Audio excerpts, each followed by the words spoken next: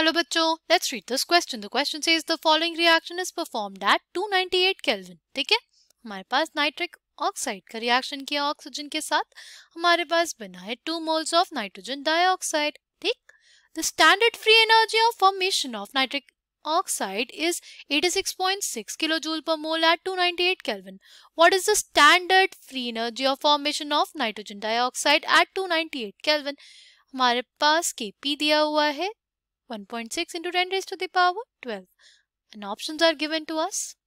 हमें find out करना है standard free energy of formation of NO2. ठीक, NO का हमारे पास standard free energy of formation दिया हुआ है, हमें Kp दिया हुआ है. ठीक, now the key concept for this reaction is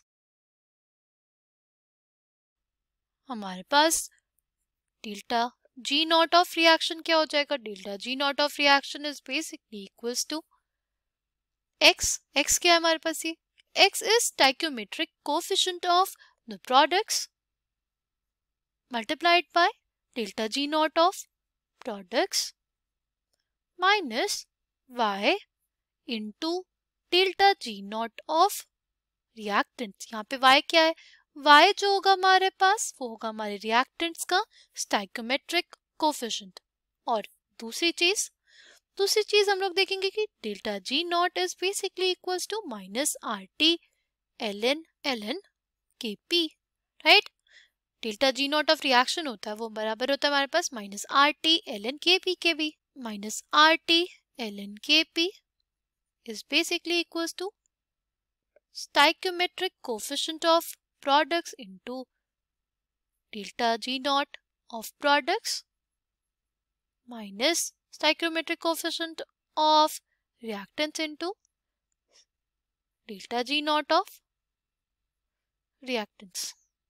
ठीक, अच्छा अब हमारे पास रिएक्शन क्या है? हमारे पास जो रिएक्शन है वो है 2NO plus O2 gives us 2NO2. ठीक, यहाँ पे प्रोडक्ट का स्टाइकोमेट्रिक कोफिशिएंट कितना है? यहाँ पे प्रोडक्ट का स्टाइकोमेट्रिक कोफिशिएंट है 2. तो हमारे पास हम लोग को अगर लिखना हो तो हम लोग ऐसे लिखेंगे माइनस RT माइनस R कितना है हमारे पास? R इज 8.314 जूल पर केल्विन पर मोल into temperature which is 298 kelvin. ठीक, ln Kp है हमारे पास. Kp क्या हो जाएगा? Kp is 1.6 into 10 raised to the power 12. ठीक, is equals to stoichiometric coefficient of product वो कितना है? 2 into हो जाएगा delta G not of NO2. Basically क्या है delta G not? Delta G not is standard free energy of formation of NO2 minus, देखो यहाँ पे ऑक्सीजन है, ऑक्सीजन के लिए हमारे पास तो डेल्टा G नॉट होता है यानी standard free energy of oxygen हमारे पास 0 होता है क्योंकि वो अपने किस में है? स्टैंडर्ड स्टेट में है. ठीक, फिर हमारे पास NO का कंसिडर लिखेंगे, NO का ही कंसिडर करेंगे. ठीक है, तो स्टाइकोमेट्रिक कोफिशिएंट क्या है? 2 into delta G not of NO. ठीक, standard free energy of formation of NO 2 into delta G not of NO2 कितना हो जाएगा हमारे पास? वो हो जाएगा माइनस 8.314 जूल पर केल्विन पर mole into 298 kelvin ln 1.6 into 10 raised to the power 12, right? Plus 2 into delta G naught of NO. ठीक, तो हमारे पास delta G not of NO2 क्या हो जाएगा? हो जाएगा माइनस 8.314 पर केल्विन से केल्विन कट जाएगा इंटू 298 जूल पर मोल ln 1.6 into 10 raised to the power 12 plus 2 into delta G not of NO कितना दिया हुआ है हमारे पास? Delta G not of NO हमारे पास दिया हुआ है 86.6 किलो जूल पर मोल.